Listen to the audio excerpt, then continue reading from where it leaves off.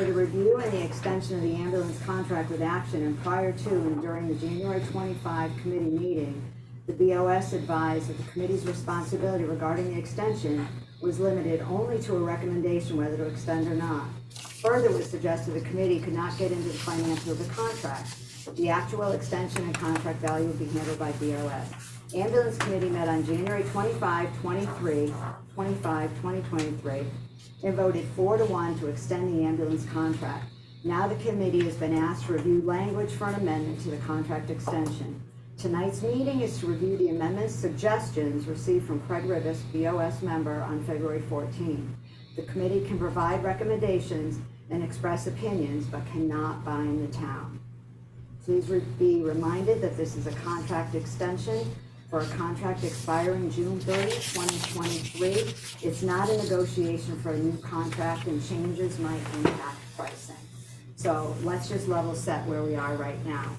It's stated by the... Can I just jump in, because you said earlier, and I just wanted to correct it. We voted to recommend to the Board of Selectmen the extension. We didn't vote to extend. Right. Okay. We voted for a recommendation. So our responsibility is limited only to a recommendation. Okay. And we voted? And we voted 4-1 to recommend to extend the ambulance contract. Yeah, I'm just asking. So I just want to make sure that as we get into this meeting I'm tonight, following you. that I'm listening carefully, following you. I just wanted to make that correction. So, this is a contract extension for a contract expiring June 30. It's not a negotiation for a new contract, and changes can have impact to pricing. So to level set where we are before we get into the suggestions, as stated by the BOS chair at the last meeting on February 13, it's the intent of the BOS to extend the contract, and you can see the video recording at 27:10, 27 minutes in, 10 seconds. The suggestions made by Selectman Rivets are his opinions only. They're not recommendations of the board for review by our committee. The BOS has not voted on or agreed on any of them. We're looking at Craig's email and the request for consideration that was sent on the 14th. Adding use of the fire department ambulance as backup in the contract is far beyond the scope of the ambulance oversight committee and this exercise, and therefore we can't consider it. We can certainly, I guess we can discuss it if it comes up, but at least at the onset, I thought we were limited to not discuss that. It's solely the responsibility of the Board of Selectmen, which is not discussed or considered the many contract, regulatory, and cost issues surrounding implementation. And if and only if that were the board's decision regarding future direction. So, getting now to Craig's suggestions, section. Can I say something? Sure. Okay. Since it was stated at the last selectmen's meeting that the selectmen were going to extend the contract, these are just personal recommendations.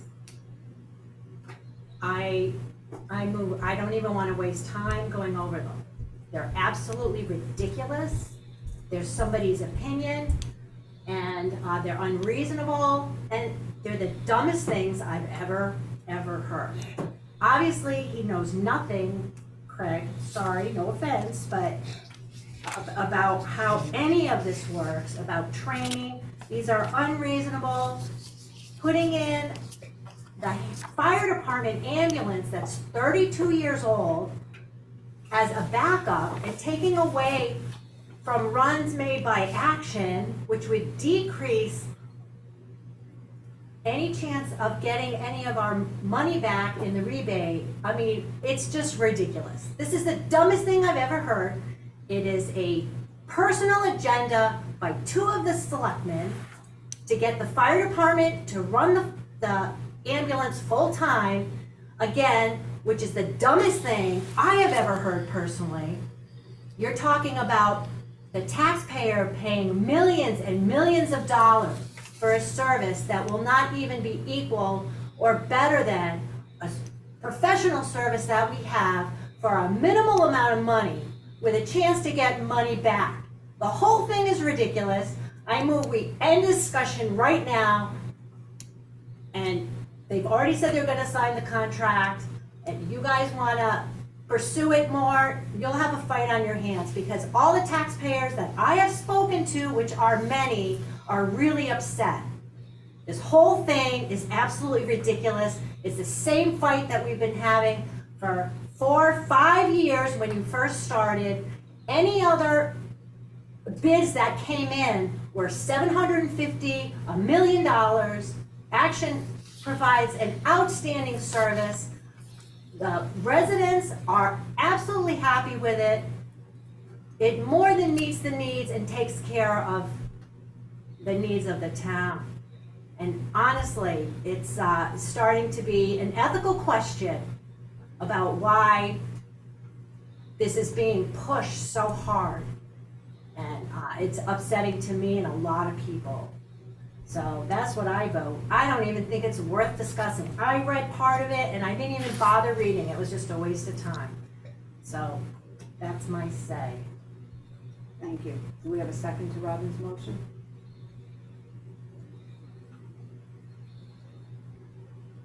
No? Not for me. Okay. Well, thanks. I do think that we should look through the administrative things to just, That's fine. you know, at least see where we are. $5 million as a taxpayer. You want $5 million, or you want to pay $330 with getting Right. some money back?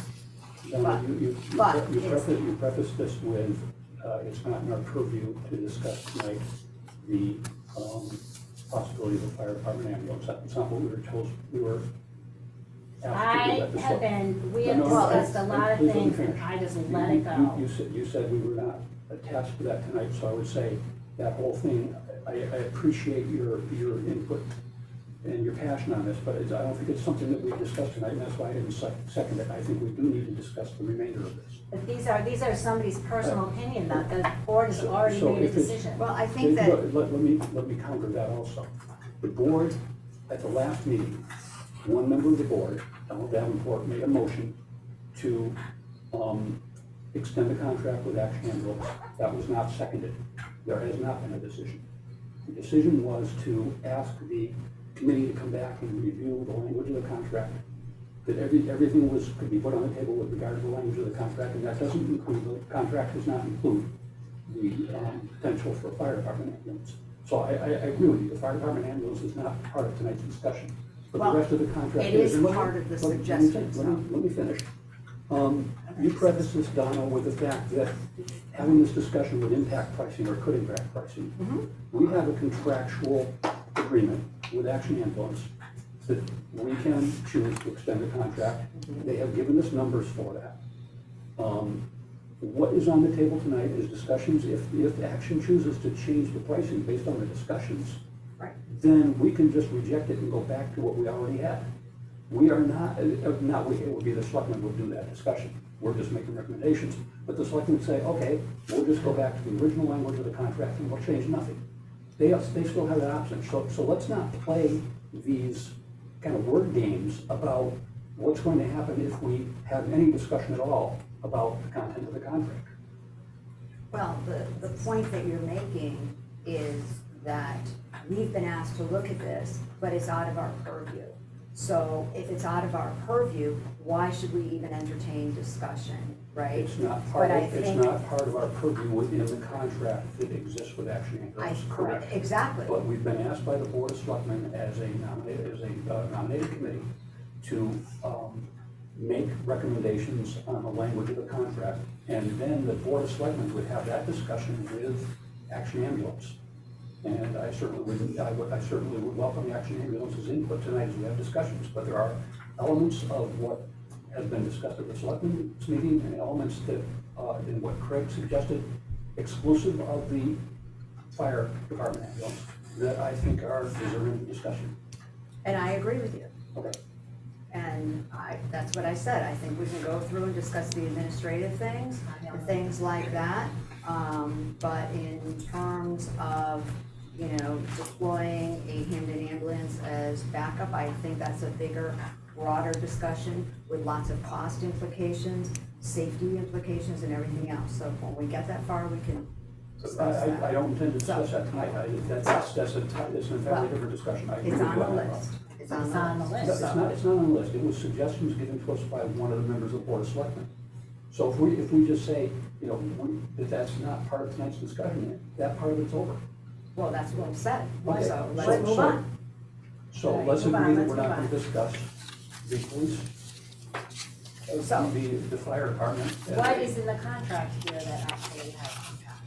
that Well, let's we need just, to discuss? why don't we just start at the top and take these one by one and see where we go? Because we can go in a circle all night long and we really need to move forward. Okay, scope one. Fire chief listed as primary designee where police chief is listed. The police chief should be listed as the alternate and then throughout the document. The fire chief is part-time, 20 hours a week, and is employed out of town. The police chief is the emergency management director and responsible for public safety. Police chief is full-time, available 24 hours a day, and the responsibilities include like coordination of police, fire, EMS, public works, response to disasters, regularly meet and discuss any pending and projected emergency issues with town stakeholders, and et cetera, et cetera.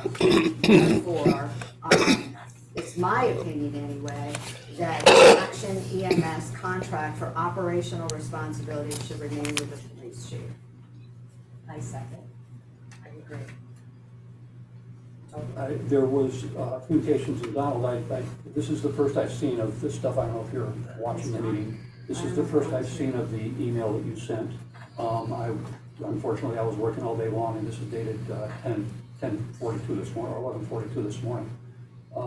He brings up points with regard to the police in terms of the police chief would be staging the ambulance during public events, because there's a safety officer. There's other things in here where he brings up that the police chief is the proper authority. But I believe that there are areas in here where the fire chief Yes. and public safety, they're involved in emergency response as well. There are areas where the fire chief would be the better designee. I disagree. I disagree wholeheartedly. Our police chief is full-time, he is in town, he has 24-hour responsibilities, and I believe that he should have continued oversight of this. And if any changes should be made with regard to the police chief, there's one instance in the current contract where it mentions the fire chief, and I think if we're going to pursue an amendment, that should be changed and updated, corrected, whatever, to police chief. I agree. He is the emergency management director, so it's his full responsibility. Right. As part of his contract, that's his role. Emergency management is different than first response. And firefighters, Police our have been first firefighters, response, and they're usually first at the scene. And it's been that way. It's my understanding that it's been that way for a good long time. And unless there's, real reason to switch, which I've yet to see, it's my opinion that this contract and the extension thereof stay with the police chief. then I would amend your motion to say that if we do that, that the police chief has to take on the full responsibility that is in this contract. And nobody's taken on the responsibility of reviewing the 10 minutes and greater and making a recommendation as to whether or not that was a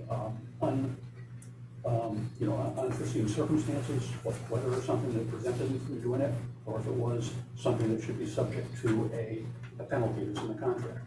So I would say that if we give all that responsibility to the police chief, if we're recommending that, let's make sure we just say we're recommending, then we also recommend that the police chief carry through with all the duties that are enumerated in the contract. I can agree with that. Just to clarify, the contract says that a report of it taking more than 10 minutes should be reviewed, and that a determination should be made as to whether or not the extra time or the additional time was caused by traffic or by weather. And after that, if in fact those are not the causes, then there's an option to impose a penalty. That's correct, and as far as I know, there's never been a review of any one of those where there was a recommendation to not take action or to take action, or to impose one.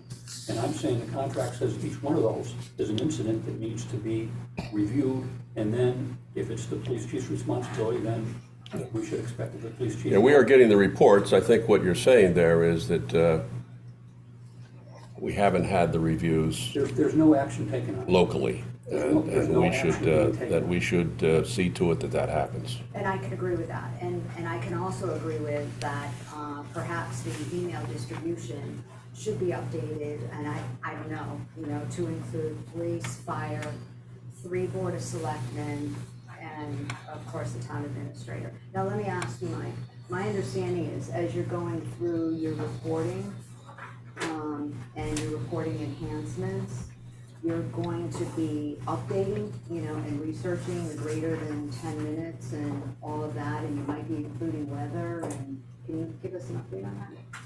Yeah, so for the last quarter of 22, we have been looking at the data and we've been updating the data, and we've implemented processes to do a data verification process on our overnight shifts, and that data verification process utilizes GPS tracking on the vehicles, so it becomes a completely accurate system and takes out any error in terms of that data.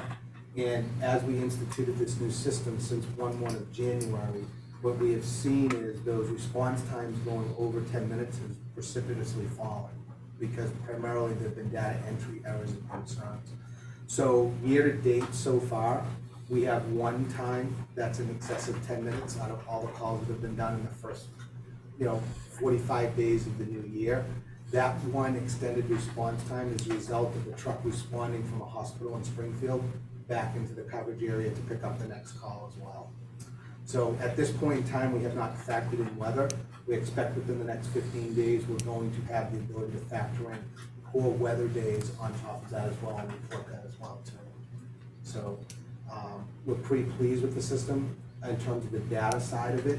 We've done a lot of work behind the scenes to get to this point, and the data is looking much more aligned. So data from 22 that shows excessive response times and most likely data entry issues, weather issues, and or responding back into the town from going out to Wilbraham or other outlying towns that we might have been canceled for, or coming back into the town from a Springfield or other hospital in the area. So the improvements on the data side and the system side are starting to show through with the work that we did during Q4 of 22 on this. Okay, thanks. This whole changeover from action, from AMR to action, was motivated by response times that we were seeing that Chief Farnsworth brought to me and to the selectmen, 20 and 30 minutes and more. And so the essence of what we care about most is response time. Contract says 90% of responses should be 8 minutes or less. We have the information that responses average 5 minutes and 20 seconds. So I want to add context. tightening up on the 10-minute response. To that, Bob. What's that? I want to add context to that. That was added by John Flynn at one of the selectmen's meetings. Yeah. And those half-hour response times, they were totally unacceptable, were after East Long Meadow started doing their own ambulance service. Yep. Prior to that, and AMR, at no cost to the town, stationed an ambulance close to the Hampden border, between East Long Meadow and Hampden line. And the response times were good, not as good as we're seeing now with paying for a service, but they were good. So let's not use that half-hour response time as the basis for our conversation, because that was an anomaly in a year time frame where we had a situation where AMR was no longer in East Long Meadow. They were unable to provide us that for free. I don't disagree with that. I think that it was the change in East Long Meadow that had the downstream problem for Hampden. So it was that change that precipitated a result which caused us to go out to bid for a new Right, ambulance. and I'm And not, those I'm not, times I'm not were, I'm not dismissing that, I'm just saying, don't Okay. use that as the basis for this whole conversation on response times, because prior to that, response times were better than that. well, And if we're it's, gonna talk response times, we should talk response times from time of call until the ambulance arrives on site and not subtract the shoot time. well, that's that later number- in our you know, conversation, that so number we that's can coming put that out, off. well, listen, there's a lot of public misinformation out there that has me are upset, okay? And there was not a 40% improvement in ALS versus BLS in the month of January. That's public information that was put out in the newspaper. Our response time is not 5.5 minutes, it's closer to 7.5 minutes if you count the way the response time should be recorded, which is from the time they get the call until the time they arrive on site. Right now, the response times that we see in those columns are the time they leave the site or leave, get in the ambulance and go until they respond. So let's have truthful discussions. Mike, what's your thought on So our data is showing that we're assigning the start. Our problem is that we aren't always notified of the call until it comes from the rec. Right, and the rec is handling the call. So whatever system you have and whatever's going on from that side of it, that's not within our control. Okay, so we're moving the truck as soon as we're notified of the call that's coming in to us from the black. No, you start the out-of-chute process as soon as you get the call. And then when that out-of-chute process is complete, when they're eating lunch or something, they gotta stand up, whatever. I mean, they gotta do something to get into the ambulance. My understanding is that when they get in the ambulance and they leave and they start driving to the site that's required, to the response site, that's when the timer is ticking on that response time. Our data starts when it's assigned to the truck. When the call is assigned to the truck is when it starts ticking. Okay. So the out-of-chute time, if it's elongated, is gonna show an elongated response time, and that data's been showing itself. What's the start of that out-of-chute time?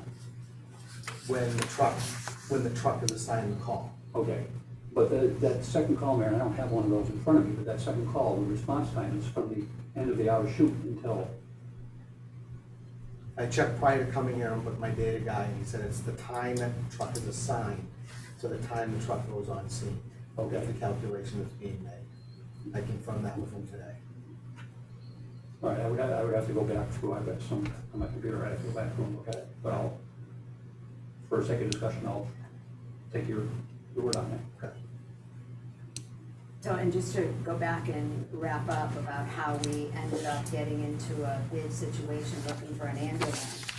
The actions by East Long Meadow precipitated really bad response times, which caused us to go out looking for our own ambulance. An AMR back in January 2020, 900,000. BLS was 500,000. Action was 330. So we're looking at history, now Right. let's look at moving forward. Well, Okay. I'm just trying to go back to what you were talking about, to level set where we were then and how we got to where we are today. And so I think we're finished this discussion. I'm just saying we need to look at the whole picture, and the whole picture should look back beyond the point where where AMR was no longer providing service to East Long Meadow. I don't know that it makes sense, because AMR in East Long Meadow, whatever happened before that resulted in us with these response times. That's This moment of correct. time, this moment of time was the reason we ended up looking for our own ambulance. What happened prior to this is of no consequence. You're mixing timeframes conveniently to bolster your position. I don't think For so. For example. So let's you're- just you're stop, you're talking- let's stop that. You're talking about, you gave Robin free reign to. No, all I'm saying is, don't tell me I'm mixing timeframes, like, I'm telling just you, okay. explain what it is you're trying to say, here's a document. I'm trying to explain it. You're talking about, you say we can't look back in history. Well, those quotes that you got there were 3 years ago. We have no idea what quotes will be from ambulance companies right now. This is my response to you talking about East Long Meadow and AMR. Okay, then money shouldn't have been in that response at all. We were talking about response times, we weren't talking about money in quotes. So Well- you're mixing things to conveniently show your point of view. I don't If we're think so. talking about response times, we need to say that historically, the response times were acceptable to the town and to the board of selectmen and to the response team, the police and fire chief, prior to Action Ambulance, or, AMR. discontinuing their service with East Long Meadow. And Which- then that precipitated this, I agree with you entirely. Yeah. But I'm just saying that the It whole was the story needs to be out abysmal there. response times that precipitated the whole, like, seeking bids and ending up where we are I- with Action. I- So I think you and I are saying the same thing. Okay, All right, so do we move on now? The only other change that while we're on, section 6 response time, that if there is to be an amendment, I would suggest is that all times will be tracked by the Hampden Police Department Communications Center. Wilbraham is now dispatch, and so. Yeah, WRCC. That should be Yep. an update. All right, so we're ready to move on to, currently listed staffing minimums are 1 paramedic and 1 EMT. Is that where we are?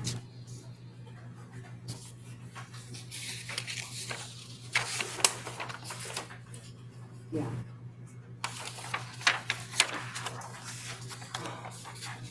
Currently listed staffing minimums are 1 paramedic, 1 EMT for all shifts. In an effort to provide more transparency, notifications must be sent to the designee and BOS whenever service levels drop from ALS to BLS with explanation of why within 24 hours of service level change. Any service level below ALS for 24 cumulative hours in a 1-week period of time, Monday through Sunday, is subject to a $500 per incident fine based on review by the designee BOS and the contractor. Mike, is there a way to add to the reporting, so that we do have transparency into when we have a drop in service and for what period of time? Yes. It'd be a separate report though. So we're getting so many reports here, these are now gonna be all different reports. Is what we're gonna have to generate. But it's something that we They can can be do generated. on a daily, weekly, or do you wanna just get back to us on what would work? Yeah, Okay. Now, as far as the LDs and money, that is, I don't think that's our purview. I will say that, you know, any additional costs going into the contract might change our pricing from Action. Does anybody have anything to add? I do. You good? No, I do have something to Oh, add. I thought you said I don't. I agree with the first sentence, that we need to have a active reporting when this happens. Needs to go to the board of selectmen. I think that 24 hours is a reasonable timeframe. I would say within 1 business day, rather than 24 hours. But because if it's going to the board of selectmen, they're not meeting. I just think a business day would be a more reasonable one. The second part about finding when there is when a threshold of non-contracted services is reached, I am not in agreement with that. I think that by throwing this out there and saying that if there's 24-hour level service change within 1 week period, is setting a minimum threshold that's acceptable. The contract language currently says 24/7 ALS. I've heard various discussion points on this. Even if a BLS responds, you'll get transported to the hospital. Well, if a BLS responds to an ALS needed call, you may be transporting a corpse to the hospital, not the patient. And I think that the Board of Selectmen has been extremely remiss. It's been almost 6 months that we've been getting BLS service. And this is within our purview because our purview is quality, okay? that we've been getting BLS service almost on a weekly basis for 1 or 2 shifts. And the Board of Selectmen is remiss in not bringing this, not having it at a meeting, not asking Action Ambulance to come in to a Board of Selectmen meeting, explain it, give them an action plan for fixing it and living up to the contract. There is already a element in contract 31, I can't remember what the title is, but yeah. The 31, which is the recourse and Breach and remedy. the breach and remedy. There's already a breach and remedy there. Right now, BLS is in breach of the contract, and I think the Board of Selectmen is remiss in not addressing that. Let's look at a theoretical situation. Let's say Action responds with a BLS, and a very unfortunate situation happens, and that patient dies en route because there's not an ALS services available in that ambulance. Hampden, I believe, is liable at that point in time, because we have a contract that we're not enforcing for 24/7 BLS, and your average ambulance chaser lawyer would have a fun time with that, to say, hey, look, Hampden wasn't even enforcing that level of the contract. You got responded, your relative was responding to a BLS service, required an ALS response. I just have trouble with accepting anything other than what's in the contract. And I don't have an issue with the fact that there's been challenges in the industry and you know, that some things happened back in September that caused a problem. That was back in September. That problem hasn't been resolved. I'm not willing to give that flexibility, so I personally don't want that second sentence in there.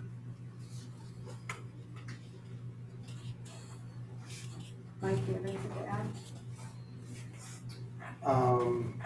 The only thing that I'll say is typically any ambulance contract, when there are penalty clauses in contracts, when you go from small systems to large systems, providers factor penalty into the cost of the system. So we can definitely have the conversation and then talk about pricing as well. And I'd also like to add that if you look at section 18, you know, with what's going on nationally and statewide, there's plenty of documentation that, you know, you could use to substantiate force majeure, state of emergency, or whatever. And this enables the contractor, if the contractor incurs costs for emergency protective measures, additional staffing, equipment, training, and management that extend over and above beyond the cost of normal operation of this agreement. With that in mind, the contractor respectfully requests that the town reasonably cooperate with the contractor in every effort the contractor undertakes to recover unforeseen costs. And this pandemic and national paramedic shortage is certainly an unforeseen event. And I think there's plenty of documentation out in the world, including at the Mass Municipal Association, to substantiate that. So all I'm saying is, in response to what you're saying, there's a flip side where our contractor could come back at us looking for resources. I don't believe that. Well, I believe what you're saying. It may be enforced in other situations. I don't think it's relevant in this situation. There's a contract to provide services, and it's not being provided. And if you say that this was something that they need more money in order to do that, then that flies in the face of the 3% increase that we were offered for the next 2 potential extensions. what I'm saying is, if you're trying to assess damages one way, there's a flip side possibility of that, given the national EMTP shortage, and where salaries are increasing to onboard people, that their costs have gone up, and it is possible that, you know, there is a flip, and it might be an increase in our pricing. I hear what you're saying, but apparently it's not, because they're offering us an increase at extension at 3%. If they came back to the town and said, you know, we can hire those individuals that we need in order to provide 24/7 ALS, but in order to do so, we need a different value. I think that's a reasonable discussion for them to have with the Board of Selectmen. Okay, but I don't think it's reasonable to us, it's to create a threshold of this is the amount of time every week that BLS is acceptable. And that's what the second sentence does. Can I go back to your example? So I think it would be pretty, that patient, even if ALS responded first, could very well die Agreed. as well. And it would be a pretty hard pressed in court to prove something like that. And if there is a BLS response, I mean, do you have, how long before an ALS is on site? Isn't it that mutual aid would roll in ALS? That's what So, yeah. So it wouldn't be If responsive. a mutual aid ALS is available, but if there's a BLS ambulance at the staging point in Hampden, and a minute away, there's a situation where, you know, they could have responded in a minute or two, but somebody has to come from East Long Meadow, and it's a 10-minute response, and the person dies, because there was no ALS in Hampden when not under the circumstance where they were called out by mutual aid, et cetera, or another call, I understand that. But that's a situation where the selectmen, and I believe they're remiss in this, have not had Action Ambulance in to read the Riot Act and say, listen, you're not meeting the obligations of your contract. And your whole thing about numbers, I understand, it makes sense logically, but then if you're going to apply logic to the whole equation. Because if why would they come back to the town and say, we can give you an extension for 3% when you're saying, well, they can't do it at 3%, they can't do it with the money they're getting. I never said they couldn't do it. All I'm saying is if you You're open saying up if the we- door you're saying to if go we- one you're way, saying- you're you saying if open we- it up equally to go the other You're way. saying if we hold them responsible, and we ask for, and I'm talking about the Board of Selectmen, because they have no authority here. I'll make that clear throughout my conversation. We recommend to the Board of Selectmen that they should be enforcing the contract, and the provider comes back with what you're saying is the potential of, well, we can't afford that because of what's going on. That flies in the face of what they just offered to the town. What I'm saying is, if you're going to add costs, right? No, we're not there adding is a- costs, we're saying. You're adding, we're- if you're we're adding saying- we're saying- damages, we're saying- you're no, no, adding we're- costs. no, It's just no, the we're saying- nature of no, contracting, They're- pure they're and sub- simple. They're subtracting value. You're not, you're looking at it you're looking at a one-sided coin. There is. Jim, how do I put this? A very good reason why ALS might not be available is because they're obligated to respond if another town calls. There's That's a in the lot of contract. things, That's in the contract. there's a lot of things I'm that talking are. about when they stage BLS personnel where, and equipment where they should be staging ALS. And there's been at least 2 occurrences per week for the last 6 months. Okay, on average, I understand that there are fluctuations, and it didn't get better by 40% in January. No? Mike, are you fully staffed ALS now with the new hires? They're coming on board, so they're actually doing all the orientation time. We've got 9 people that are grading or coming on, So when will you be fully staffed? so it's gonna be within the next week or so. That's how close we are. So I say that not to change anything and to give action, since they have made such an effort to get fully staffed due to uncontrolled situation that was not that way at the beginning of the contract. They were 24/7 ALS, I believe, when we first started. Yes. And through COVID and the takeover at Holyoke, all those are beyond control of their control, and they've made every effort to provide us What efforts have they absolutely made? great service. They They just hired more people, they've recruited more paramedics. This is 6 months after. You're in a national shortage of Our paramedics. job is not to, Exactly, our job is to but- look, our job is to look at quality, and the fundamental element of quality is the fulfillment of the contractual obligation. And the job is also to look at the whys of the impact. No, it's not. Yes, it is. No, it It's is all not. part of contract management. We've had no impact, we've had no person have any negative outcomes That's not the for our, point. but it is, because they have been able to maintain quality service their entire time. Have you been to the The hospital? system is Yeah. Have you working. been? Yes. Yeah, well, it's a rat race, everybody's short, like, I mean, I don't know how you're so stuck on this one thing when it's gonna be over in the next month, and they'll be. Because we were told it was gonna be over in November, and it's not over yet, and it's February, almost March. That's And we've why. been through crisis, And they our went through a job- huge well, crisis. Our job is not to defend non-compliance with a contract. Our job is to look at quality, and compliance with a contract is a fundamental piece of the quality, and it's not there.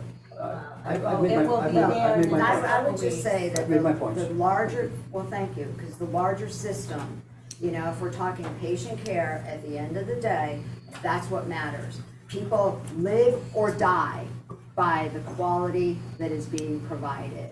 And the People live or service die and by the ALS versus system BLS. is So working. don't use words and concepts in one direction and not in the other direction. I can agree, and Mike has agreed to provide us reporting when BLS is in play versus ALS. Then I think it's reasonable to look to see the whys of that and to go forward from there. You know, how fast did they remedy? What was the cause? How fast did they remedy? And then the board can take steps from there. We start with the report. That's what I said. I said, I believe that the report should be made. I thought one business day was acceptable instead of 24 hours. But I'll go with 24 hours if you agree. 24 hours in a week is what we have as a No, suggestion. 24-hour report threshold. You said, didn't it say the Board of Selectmen to report within 24 hours? Well, I think you're, To an explanation to come to the Board of Selectmen within 24 hours of the service change. That's what's in the so language Mike, from. is that what you can deliver? Well, you know, you have to look at business days just because of weekend and stuff too. So how do you want to handle weekend days as part of this, even as business days? To me, a business day is, Is Monday through Monday through Friday, Friday. excluding holidays. And Which is fine, yeah, you know, so 24 hours within that business day. so within one business day. So if the business day ends at midnight, the report should be received before midnight the next day. So the way we run it is it ends in that morning. So it's 7 AM or 8 AM, depends on the truck, there's a shift change. That's when a change takes place. So what we're saying is the next business day of that event. Yeah, so if it happened on Because here's the thing, that event will end or terminate 12 or 24 hours after, so after that 24 hours It's at the end of the end of the shift. Got it. When the clock ticks. yeah, End of the shift, so it could actually. It could be. Yeah, and that's the thing that we need to, make sure that we're clear about. No, I don't think we need to. I don't think any. I think, you know, we might amend the contract to add the reporting and under standards and controls to just add a new report. I agree. But, To put it you reported. know, I mean, I think that's fair, if we're agreeing to that. So we agree If to- there is an amendment to the contract, that should be included. As far as LDs and all this other stuff, that's up to the board. Okay, are we ready to move on? Yes, yes? I just want to write this down. So we're Are we- agreeing to amend. We're not voting on this, we're just having some verbal agreements. I'm comfortable with that as we just, the selectmen can listen to this whole thing if they want. Yeah, well, they're here, so. Yes. So I agree that, to put amended language in the contract for reporting when there is, Yeah, if we're gonna services amend the are gonna- contract, add it. Yeah. If there's a decision made that you're gonna change the date and the time period, then then, you know, I would caution amending the contract. if that's not our thing. I know, that's I'm up just to the saying, board. we already gave them our decision, but once you open something up, Well, it can go the other way too, so. absolutely. All right, so amended section to include the training of first responder, EMT, and add paramedic level certifications to Hampden Fire and Police personnel at no cost to the town. I gave you guys a handout. That's unreasonable. Paramedic, and Mike, I hope you can address this because I can't. Paramedic, total hour training is 10,072. As best as I can. 1,072 hours. As best as I can determine, the cost of paramedic program is somewhere between $17,000 and $20,000 per person. And if the churn of employees is what it seems to look like at the fire department or wherever, I think it's an expense that, first of all, is pretty expensive for the town, and I don't know how you feel about adding that, but I think it's a big ridiculous. ask. Well, It's, the other thing I'll say is that it's $17,000 to $20,000 for the education component alone. That's the tuition for the program. That doesn't include cost and travel time to clinical sites, hospital clinical sites, so ICU, ER, IV therapy, Polar, also field internship and riding time with EMS providers to be a clinical time as well. So I don't know if the town is gonna pay their staff to go do all that clinical time. We can also tell you that there's a 50% attrition rate for people that start these programs to actually complete them as well. So you will have a 50% attrition rate where you'll have a student enter the program, the tuition costs will be borne, and they won't finish the program as well. So, before the town wants us to agree to this, understand that this is an extremely expensive endeavor. I can tell you, I have right here, this cardiac monitor that I brought tonight, $40,000. If you run an ALS truck, you need to buy 2 of them, because you need a backup in case the front one goes down. So, you need all of that training to understand how to run this device and everything it does. Cardioversion, defibrillation, pacemaker, end-tidal CO2, and a number of other functions, and that's what the training is all about. So ultimately, the cost borne to do this and provide this training is significant, very significant. I will also detail this back to the problem with the shortage of paramedics is because of the cost to do these types of programs. You can't it takes 16 to 18 to 24 months to fulfill this program.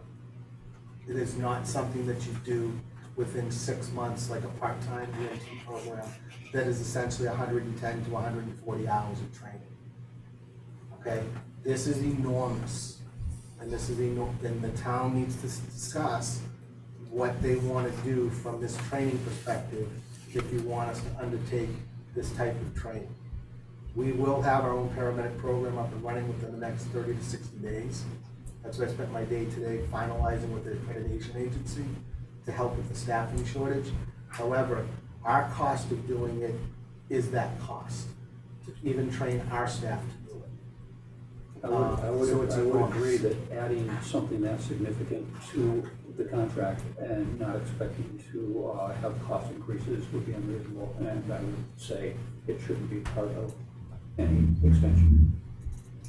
You know, the other problem you have is that once you've trained paramedics, they're hard to keep. Exactly, yeah, that's sure. the churn I was. I served in Norfolk, Mass. as the town manager, and they ran the ambulance service through the fire department. And the last time we did that, we trained 3 people. They graduated. 1 went to North Carolina, 1 went to a wealthy suburb of Boston, and we kept 1. So we had to amend the contract to require. That's not bad. What? Batting 330. I know. Well, we had to amend the contract to say that if you leave before 3 years, you got to pay back the cost of the training. So So I also want to note that the training option has been in the contract for almost 2 years now. Do we know how many personnel Mike, have you trained any Hampden police, fire? So, Ed? Has anybody availed themselves of the training that's currently available? Want me to answer that, Mike? Or do you- sure. We have this CPR class, once to recertify our firefighters and some first responders. We had a few people take the EMT course, but I guess there's something that happened within action that the instructor left. Again, I don't know the full story, but we had 3 people take that class. For some reason it was, the instructor left and it turned to Zoom or something, and they finished it, but it was a little bit of I'm sure it's ironed out now. Yeah, so- Speak on that. Chief, I think probably 5 months ago, we met with you and police chief about training. Your Yep. deputy was present as well. Yep. And we talked through all of this, and I had asked the deputy to reach out to me about anybody that needed. The PD specifically was fine. The chief said he was fine from a training perspective on his own. I had asked your deputy to reach out to me about any additional training that he needed done, Yep. whether it was recertification training, initial training, first responder training, CPR training, or anything like that, and I have not heard back from the deputy. I was at a meeting with him, I believe it was in East Long Meadow with you as well. I reiterated that conversation with him. Please follow up with me about any training that he might want done, and I haven't heard back at this point in time. Yeah, your EMT school, is it close by now, or is it your? So we run the program remote, but we run it through the entire state. So we go as far as Pittsfield for on-site stuff and stuff in Wilmington and everything in between. So we have all of those options available. So at some point, there'll be some hands-on learning, where would that take place? We bring it on site for you guys. You would bring it on Yeah. site? Okay, because I know that was a hardship the last time, they had to travel out east or something for it. I think it discouraged a few people, so that's good to know. Okay, anything more on that? I think we're good to move on. On that item, yes. Okay, standards and controls, we're back around to calculation of response time not being calculated by out of chute to arrival, but from time of dispatch to arrival time. For more transparency, response time is defined in section 6, is from receipt of the call until the ambulance arrival at scene. So again, Mike, you said. So we need clarification, receipt of what call? Is it the receipt of the call at the wreck? Or is it the receipt of the call to action? Well, how do you know when the rec receives a call if you don't receive one? Well, I get mean, that. So some systems want it from the initial call. Some systems it would be from when we're notified, right? So So would we'd that have to- we require would have to- coordination with Correct. Wilbraham? Correct. Is that a doable thing, or? I don't know, I'd have to ask. Then we'd have to Anthony. change the response time in that contract because, Correct. you know, there's no way that they can't start going to a call. They don't even know about it or they're not Exactly. assigned to it. So from a process perspective, I'm certified in EMD, which is the emergency medical dispatch stuff. There are times that the caller is prolonged on the phone before a resource is sent. Because of resources, to go through the protocol, it's more important to go through the protocol first. So it's not always an accurate or a good representation of system response because other life-saving maneuvers are being done on the phone first before resources are sent.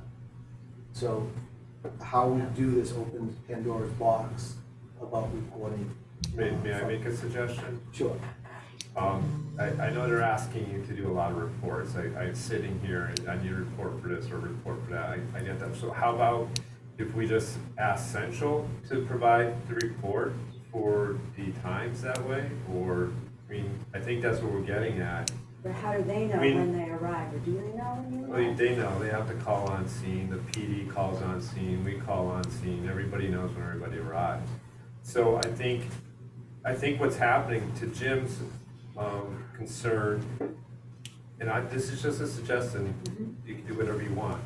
But I think what's happening is when action enters there, assigns that ambulance to that call, would be possibly the only error that could be created in my, what I'm saying.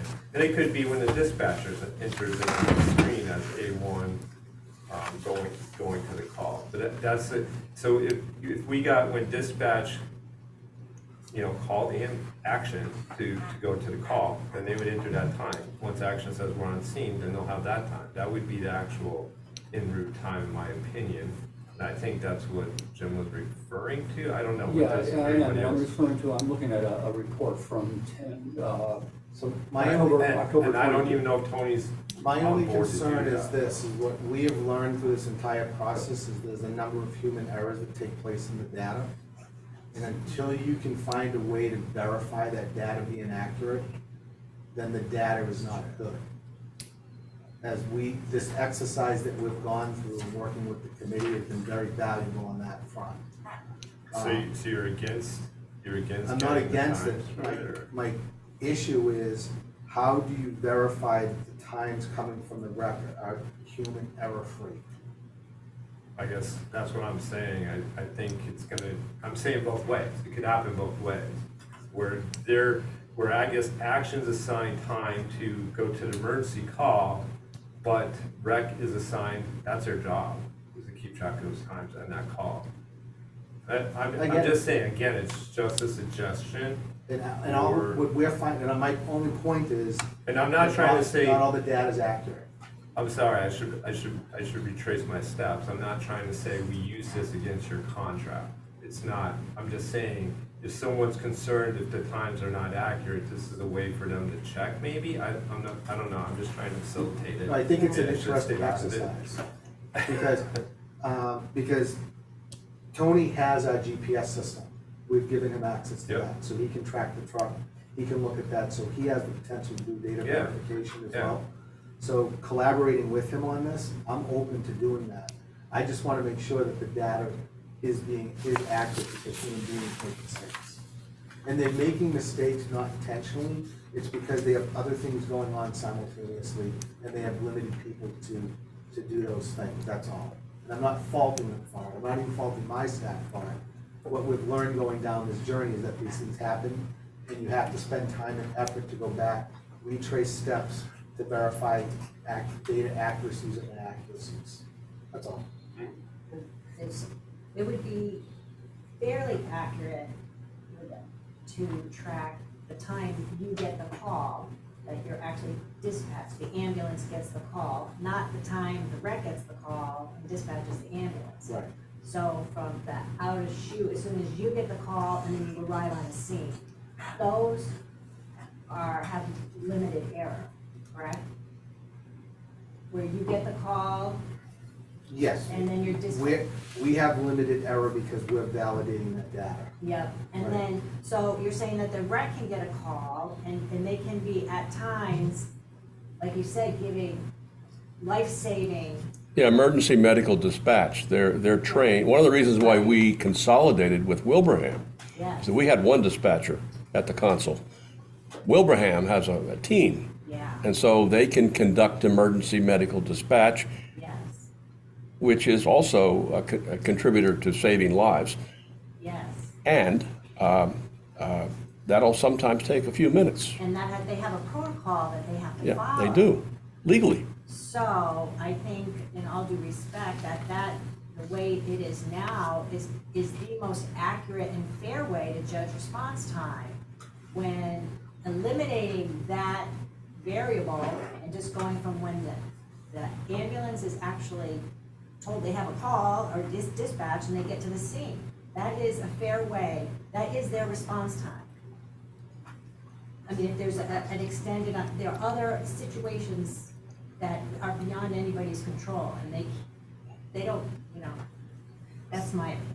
So can I ask a question, because I'm peeking at Jim's laptop here, Ed and mine. The first column in the report after the address is dispatch time. Is there likely to be an inconsistency or human error factor or whatever in that dispatch time as compared to what Wilbraham would have? It's possible for human error. It is. That's what we're finding out. So what we're doing is we're going back and we're listening to tape that's date and time stamped. We're looking at when the truck turns on. So when the truck turns on, the GPS system lights up.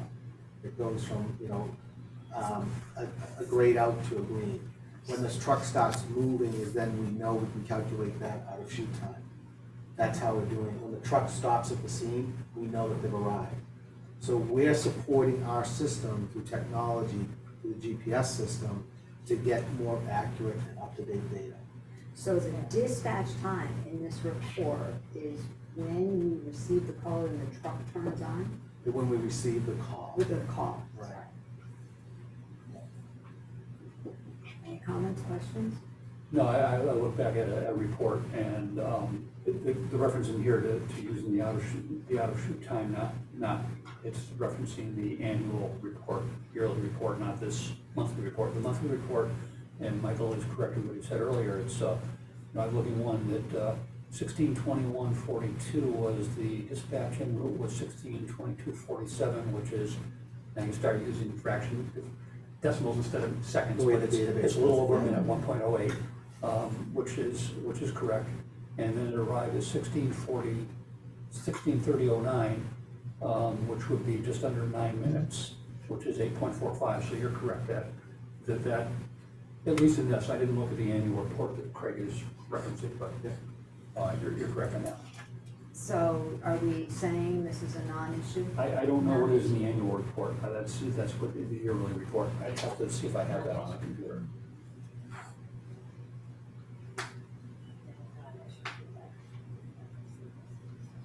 So in terms of report modifications for time of dispatch and all that, this is a non-issue, not applicable, right? Okay, so moving on. Need more effort from the contractor to report on all calls over 10 minutes to listed designees and BOS. 43 times in calendar year 22, the response to 10 minutes or greater was noted in the yearly report by action. And just to note that 43 calls out of 673 is 6.38%. We don't know the details of that. Mike, did you go back and look at those 43, or are you in the process of that to see? The bulk of them are data error problems. And the problem that we have with our GPS system, it only tracks the data back so far. I think it's 60, 70 days. So we can't go back beyond that to go back and verify with the GPS system. It doesn't store the data that long. So we can't go back and check those. But what we did do is in Q4 of 22, is we went through all these exercises to set up the systems to now nail this down, to understand the reasons why the data variances were there. And now that we're year to date with one response time over 10 minutes, we think that it's more of a data error problem than a system function problem, based upon what we're realizing. Because we've got one time in 45 days, and we have a handle on it, where it was coming from, coming out of Springfield, coming back to town.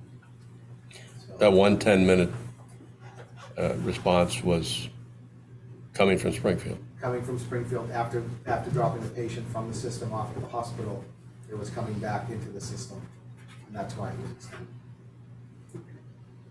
So that's the system one. Yeah, the data validation side of it is showing tremendous. So what, like I said, what we've learned here is I'm concerned about other people's data because I don't know what validation process that's working, or that's being done.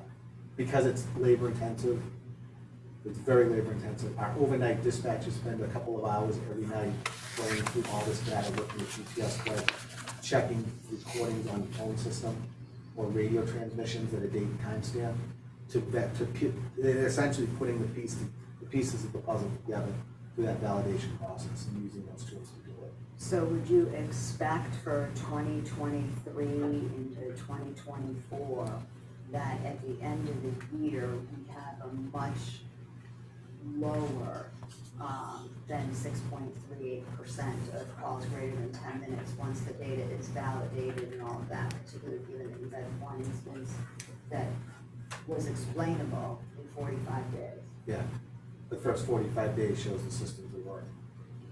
Absolutely. I would suggest that this comment made by Selectman Rivers was, needs more effort from the contractor to report on this. Yeah, we didn't get that far yet. Yeah.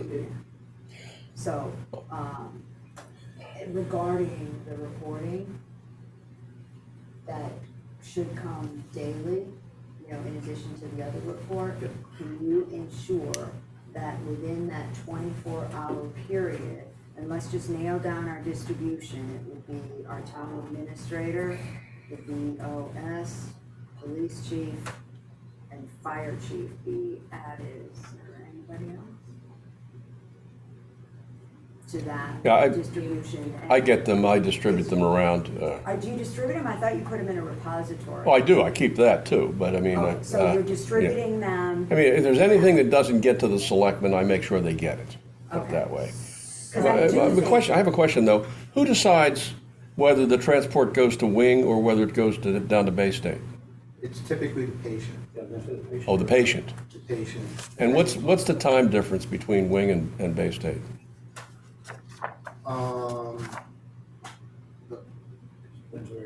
It depends where you are in town is a good point, right? Oh, yeah, So yeah, if you're on the yeah. other side. it's closer. Right, yeah, okay. Now, protocols, cardiac arrest, respiratory arrest, airway problems, they can't be managed, it's the closest hospital based upon geography. We're required to take the patient. But if it's a stable patient that can make the trip, it's typically where the PCP or the specialist is in that particular system. Mm-hmm. So Mike, you're committing to making sure things greater than 10 minutes are reported within the 24 hours, right? Yes. Because I have to Yeah. say that Ashland's been a little remiss in that regard. Okay. You know, do we need to update, do you have the email distribution? If we just give you like town administrator, the 3 board of selectmen, police chief, and fire chief, or do you need us to send you the email addresses? I have the fire chief, I have the police chief, I have Bob's, I don't know how you do the BOS email. Is it an email group or is it individual? I just have a distribution list. Can we just just make it simple and give it to Bob and he'll distribute? Yeah, I do that. I mean, I now receive reports from you, at least it has your email address. So And just distribute it. that wasn't the case a couple months ago. No, what's happening is that's part of the review process, so I'm making sure the review process is being done. That's why it's coming later in the day. Before it was automated, we weren't able to get the verification done. It's coming later in the day, which we need the extra time to do that. Because it was almost coming out at 7 AM, so not Yeah. everything was verified. So that's why I'm pushing them to you now. Well, I'm not a reflection on you, it's the position, it's the town administrator's not here 24/7, you know, whoever's in that position, Bob, goes on Correct. vacation, Yeah. does these things. Yeah. If we're using that as the distribution channel, I think that's a weak point. I would prefer to see it go to all individuals. Well, it takes the middleman out of the equation, and then nobody can say they didn't get it. Well, that's okay with me. I can tell you that I look at email every day of the week, including Saturdays and Sundays, multiple times. And I do it because if you don't, it accumulates and you have an overwhelming burden on Monday morning. So And if I'm I see pushing that- something, pardon? I pushed that email to you Friday night, Saturday night, and Yeah, Sunday night. yeah. As well. Okay, so are we agreeing that the distribution is gonna include all these entities, 1, 2, 3, 6 I people? would agree, it's, I think so. Okay. We'll get you those email addresses, Mike. Thanks. Okay, response time, C okay, notes. so and distribution, that was to BOS individuals, Town administrator, BOS individually, police chief, fire PA, chief. police chief, fire chief. Okay, what did we have for section response time, C section 4 amendments? I think we already did that. Oh, no, I want to go back to the needs more effort from the contractor report on calls over 10 minutes. We just discussed what it was going to, so I guess that addressed that issue. That, you know, that in the past, that apparently was not going out to all these individuals, and it was, did you get all these reports? Are you consistently getting reports when I don't get any of those, I just get quarterly reports. Okay, So you have not been on the distribution list for any kind of ad hoc reports where it's been more than 10 minutes? response time? I have not, I don't know if the police chief was getting them, or I've not received it. Oh, okay, so So we just remedied that, Yeah, we so- remedied that. All right, great, okay. Okay. So, section 6, respond time, see above notes in section 4, did we? I think we did all that already, but. Section 4. This is where we talked about the changes, the fire chief should be changed to police chief, and Wilbraham Regional Emergency Communication Center should replace Hampden Dispatch. Personnel, subsections D, E, and F are the same as in section 1. Amendments, minimum personnel standards, and provide first responder, EMT, and paramedic level training for town, Hampden fire and police personnel at no additional cost to the town. I think we beat that dead horse, and it's just an unreasonable request. Add amendment that the contractor must notify the designee and BOS immediately upon disciplinary infractions, personnel suspensions, terminations, or any other unprofessional conduct by an acting employee while on duty in the town of Hampden. If you look at page 1C of the existing contract, during the term of this agreement, contractor shall operate an ambulance service licensed by the Office of Emergency Medical Services of the Massachusetts Department of Public Health and shall provide advanced life support. The town shall be immediately notified of any suspension, revocation, or denial of licensure and in any events or circumstances that prevent the ambulance service from providing the agreed upon ambulance services. So I think that comment is more covered. Agree? Agree? Perfect. Okay, that gets us to backup service. I think this is the last one. Add amendment that lists HFD as backup service to Action Ambulance Monday through Friday, 8 to 4. Add HFD as secondary backup service in the event Action cannot provide a backup in off hours and weekends. I think we've already discussed this at the outset, and it's not our purview, or it's not the purview of the ambulance committee or the scope of this contract. So, I'd just like to add something to that if I can, because there was a, Robin's opening comments were very passionate, and I hear your passion, but I do have a different opinion, and I just want, this is going out to the public, so I want to know that I share a different opinion, but I agree that this is not the venue for that discussion. okay. So, anybody have anything else to say, or do we have a motion to adjourn? There were comments by Sucking Davenport. Do we, That's in the packet that I handed out. Are any of these in conflict with what we agreed upon? Because I didn't get this until. I read it earlier, and I think a lot of it covers, or it's his opinion regarding the police chief and fire chief. Yeah, it was. And so I think we offered our opinion on that, and I don't think there's anything more to say regarding that. But I do have a curiosity question. My guys is like a suitcase over there. I'm curious to know what's in that. Just so the committee knows, so this is actually the drug box that the paramedics carry. So the 1,000+ hours of training that we go through is really centered upon this cardiac monitor, the drug box, and these are what we call controlled substances, which are strictly regulated by Food and Drug Board at the state level and the federal level, and all of this can only be issued through pharmacies at the hospitals that we have agreements with. So that's really the big difference. So we have drugs here. I can open up your lungs. I can slow your heart rate down to nothing. I can speed it up really quickly. I can wake you up if you're unconscious or diabetic. This is done intravenously. This can be done intraosseous, where we can drill into the bone in people now to do things to gain access. So this is all part of that overall training. Now the problem with this is that this requires a whole level of additional oversight as a service. If I was to give this box to someone in this room to walk out the door with, that would be violating federal law, because this is all regulated by the federal government. And I was going to ask you to take it home. Not allowed. You'd be arrested The only reason before I you got have it the is building. because it being in the position that I'm in, that I'm allowed to essentially distribute these medications as a paramedic. But Nobody else is allowed to even, have the code combination And that's to the lock that goes on this box. So, everything needs to be logged, so you need oversight. Now, the challenge with all of this is by giving all these medications and all the things that happen, you need a very strict clinical oversight of continuous quality improvement program or quality assurance program to make sure what's going on a day in and day out basis is appropriate in meeting the protocols.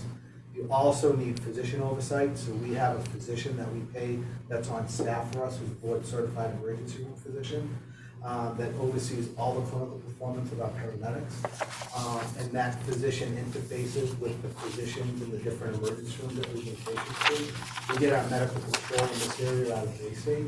So Dr. Canterbury will interface with the physicians at Bay State or, and from an oversight perspective. And then we do reporting into those hospitals as well, just like we do reporting to you. We supply clinical reports to the hospitals to show what's going on within the system. So we have to have a very extensive behind-the-scenes network of people to support all the regulatory oversight that goes along with all of this. So it's a complicated model altogether. How, what's your competency program for your paramedics? Is it quarterly, every 6 months, do they do continuing ed, all that stuff? So the challenge with paramedics, and part of the problem that we're dealing with the shortages, every 2 years we need to recertify. Okay. And so we have to do online classes, in-person classes, we have to do monthly M&M rounds with the physician to review cases, difficult cases, trends that we see within the industry, within healthcare itself. Because as people know, healthcare evolves. What we did 10 years ago is not the same as we do today. So the medications that we carry change all the time. The protocols at the state level change every year. The new protocols start, the state just issued will start April 1st of this year. So now we're responsible for training all of our staff for those new protocols as well. So that they have to come up to speed. We end up having to take drugs out of the drug box, but sometimes we put new drugs in. So it's a constant evolution of change.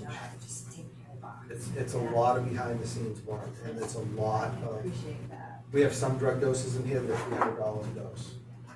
You know, and we got 2 to 6 doses of some of those drugs in here, so the box is very, very expensive as well. What do you think the price tag on that is? On the box itself, On the box with its contents? The content. with the content, well, yeah, the contents and everything, probably about $6,000 to $7,000. Yeah, we carry ketamine now, so ketamine is one of those powerful tranquilizers out there right now that we're using to facilitate procedures. In the field, that's a new medication for us that the ER physicians have granted us practice. We practice under the license of the physician in the emergency room that's on duty. We are not allowed to just go out and practice on our own. So we have to have very complex medical control and oversight agreements with the hospitals to delegate that authority to us. We can't do this on our own. We do this under our affiliation agreements with the hospital. So those affiliation agreements are typically reviewed annually as well, based upon the data that we're reporting. And then if we have to do corrective action with our paramedics, then the physician in the hospital system oversees that as well. Yeah. Okay? So Very it's regulated, yeah. it's very highly regulated. I can appreciate all of that. Yeah, it's a lot, especially if you're working in healthcare. So we're regulated by DPH, we're regulated by Mass Food and Drug, and then at times, and they are regulated by the FDA, but also Food and Drug regulates the pharmacies in the hospitals and Mass Food and Drug. So they're required to do these exchanges with us and provide us stuff, but we have to report back to the pharmacy. Ultimately, we report into pharmacy on that side of the medications. Don Den, what was it? Our other selectman, he's not. He's pharmacist. He's not it, he's a pharmacist, yeah. Yeah. He was on a committee about investigating, he was telling me, incidences and. Of diversions. Something else, yeah, I Yeah. don't know what they call it, but. Yep. I can totally appreciate it. So I have a question that has really nothing. This also to do with this, but- plops down to all this too. So these are mostly all IV push meds, IV kit meds, all the calculations are done by the paramedic. The problem right now that you're seeing is paramedics that have the high attrition rate are missing out on the math skills to do the math for medications. That's why the attrition rate is so high, which is contributing to the shortage of paramedics. Because they don't have the fundamental math skills to get through the medication math. And that's where the problem, that's part of the problem that we're in, attracting more people, because the big fundamental skill sets, they can't get to that, which is part of the problem. And it seems like the school are not doing a good job of fundamental math skills. Do you see like a database or some like handheld device that at some point will let you input, you know, like height, weight, gender, whatever, to do the math for you to get over that? They're there, but they're not, they don't have time to get to that point with some of these calls, to do some of the math. And they gotta do it right in their head. They're in the head. It's quick. Not the light and death. It's quick, Yeah. it's very quick. So I have an off-the-wall question. On the news tonight, they were talking about fentanyl coming into our area with that horse tranquilizer called Tranq, they called it. So many different versions So of when it. you talked about new protocols and everything, would that be something that like if, say for example, that drug is coming into our area, that you guys would have to like immediately respond? I mean, I don't know what the remedy would be if it's Narcan or whatever, but is that something that you have to like get immediate training to address? Yeah, so there was one point in time a number of years ago that people were overdosing on a combination of fentanyl and cocaine. And what would happen is we would wake them up with Narcan, and they would be so combative that we couldn't control them because of the stimulant on the cocaine side. And there were other substances that were mixed in with that. So before we would wake them with the Narcan and we'd control the airway, we'd do some different things to do that, make sure that their saturations were appropriate, they were breathing okay.